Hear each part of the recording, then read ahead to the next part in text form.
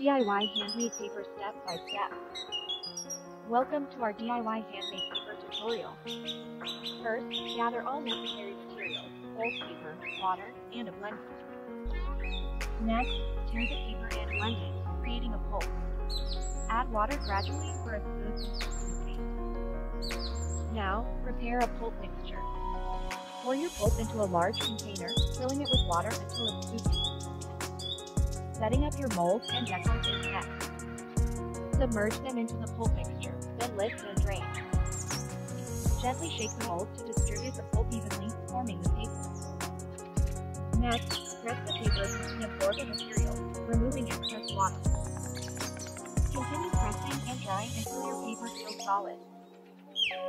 Finally, peel your handmade paper off the mold. Congratulations, you've made your own paper.